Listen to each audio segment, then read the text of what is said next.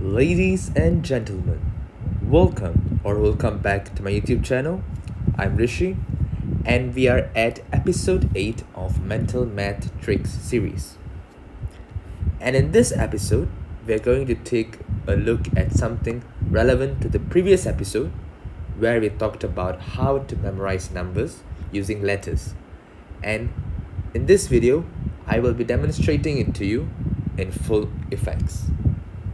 So, without any further ado, let's begin. So if you have been following, you would realize that in the previous video, we talked about how we can give a number, a letter to represent it, so that we can make a connection between letters and numbers. So I'm going to show you how you can actually use it. For instance, we have one of the most famous mathematical character, which is the pi. Not the eating kind, the other one, this one. So as we know, pi is an irrational number, which means that the decimal points will go on forever. There is no end to it. And if you have not heard of it, let me tell you something. For pi, there are infinite numbers, right? So there are actual competitions, memory competitions, where athletes, who we call them as memory athletes, go and try to recite the digits of pi. So when we first see those kind of competitions where people show off their memory skills, we assume that they are born with it or they're just gifted. True, that's sometimes true, but in most cases, it's not exactly the case. In most cases, people learn how to use their memory optimally so that they can memorize numbers efficiently. So let's take pi. 3.1415926,538 ...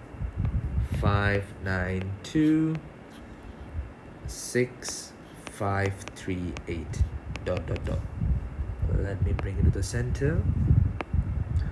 So here we have the first 11 numbers of pi.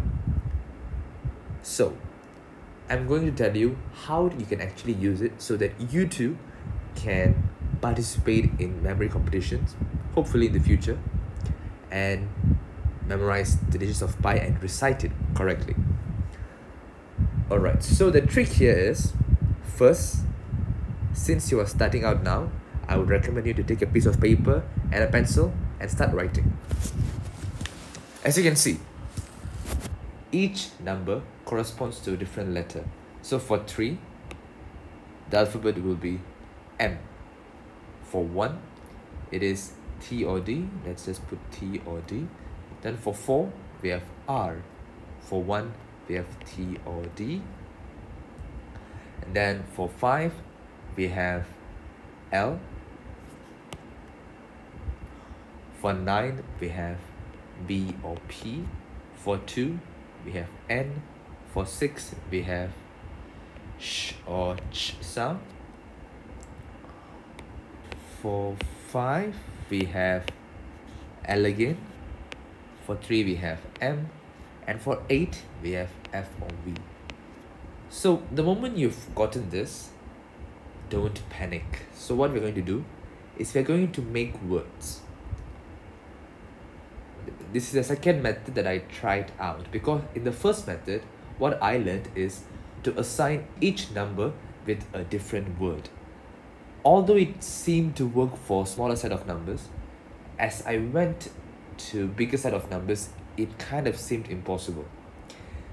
So that's where I came across this major method system, which allowed me to memorize more than few numbers as one word. Okay, so we have M, T, and R. M, T, R, and T. So what comes to my mind is meteorite. Meteorite. So remember, major system works based on how you hear and how you pronounce the word.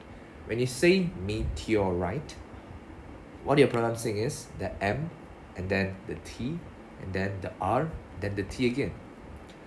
The vowels are neglected because in the major system, all we have are the consonants.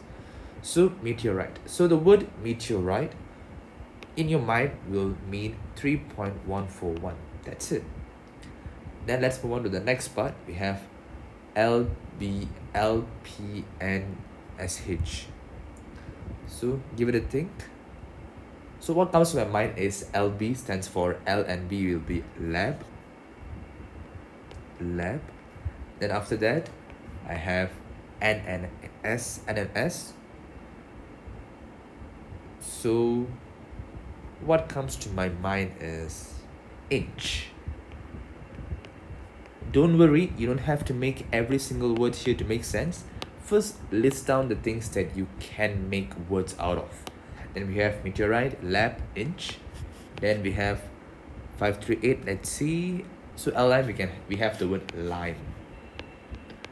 And then for F and V, so since we do not have any other word, let's just say fee. Alright. Now, the words meteorite, lab, inch, lime, and fee actually corresponds to this number, 3.141, 5926, 538.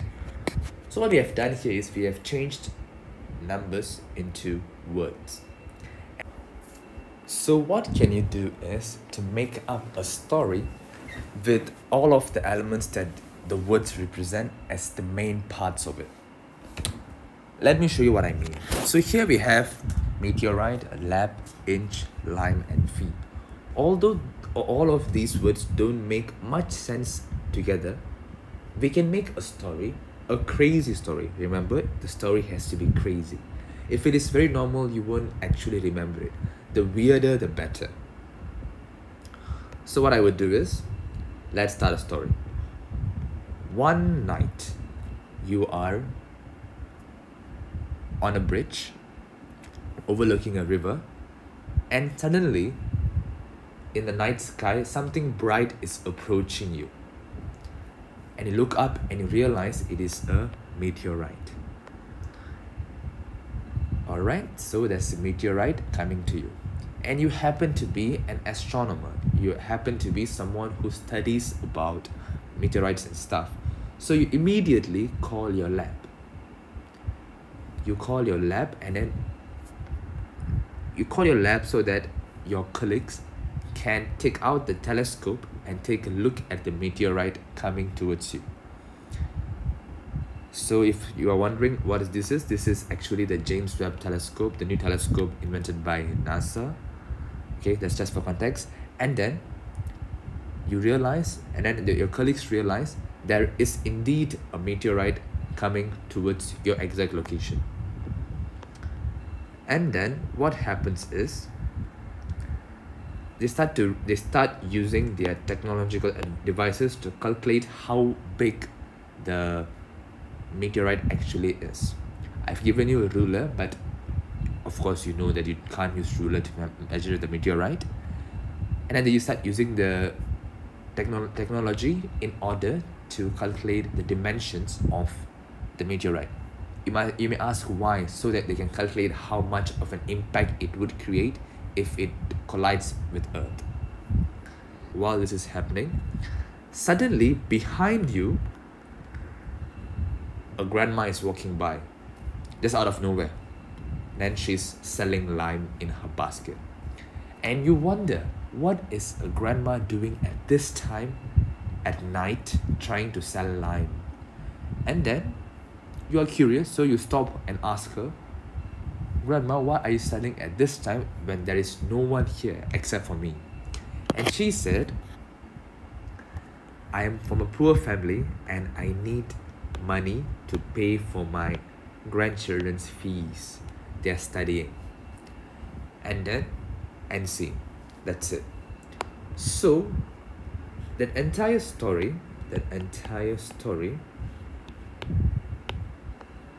although it might seem lengthy because I'm telling you the story, if you were to imagine it inside your head, it's going to be much faster and much shorter. So the entire story I told you encompasses of the words that we just mentioned. So let's go through the story one more time. This time, don't look at any, don't rewind or anything. Just try to see how much of the story you can remember. So the first things first, you are standing at a bridge overlooking a river, and then you notice something bright from the sky coming towards you, and that happens to be a meteorite. Awesome. Then after that, what happens is you call your lab, which is lab, and then to tell your colleagues to look through the telescope to look at what it is. And then they immediately start calculating, so inch by inch, so that they can estimate the impact the meteorite will have if it collides with Earth. Then after inch, and then suddenly, out of nowhere, a girl comes behind you and she's telling lie. When asked why, she said she's from a poor family and needs money to pay for her grandchildren's fee. And with that, we have managed to remember these 5 words. And these 5 words actually correspond to the pi, to the digits of pi. Do you remember? So meteorite, so M stands for 3, T stands for 1, for R stands for 4, T stands for 1 again, and we have L, which stands for 5, B, which stands for 9, N, which stands for 2, Ch, which stands for 6, L, which stands for 5, M, which stands for 3, and F, which stands for 8. So with the story, we have managed to remember what the first 11 digits of pi are: 3.141, 592, 653, 8, ... We have 1, 2, 3, 4, 5, 6, 7, 8, 9, 10, 11 digits. With that, I've demonstrated to you how you can actually make use of these methods in order to remember numbers. This is not just for numbers. You can actually take it a bit further and try to remember dates with this.